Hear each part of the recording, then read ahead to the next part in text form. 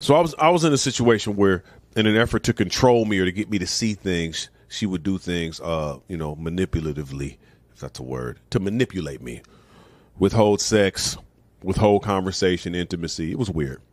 And of course, she grew up without a father. So, now I see the common thread.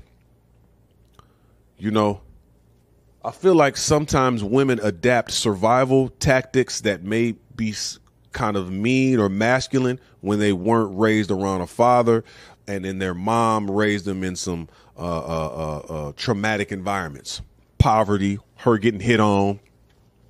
I can't tell you how many women I've been with where it's like they mama had them real young, got beat on in front of them, all that type of stuff. Like, so those are things I'm not mad at anybody. I can't relate to any of that. I don't know how I would behave if my father wasn't there, my mama was getting beat on, grew up in poverty.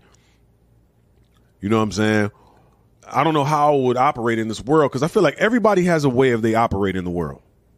They got a modus operandi how they see themselves in the world and how they operate in it. Everyone has one.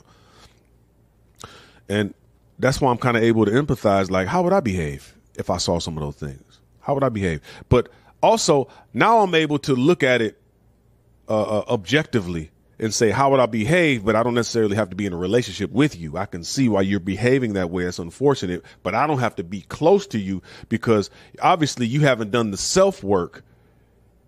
If you're manipulating, controlling, and being mean to me, you haven't done the self-work needed for you to be healed and whole. Let me let you go ahead and do that, because I've done the self-work and still doing it.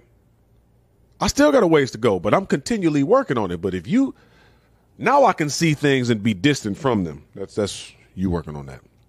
Praying for you. 1,000%.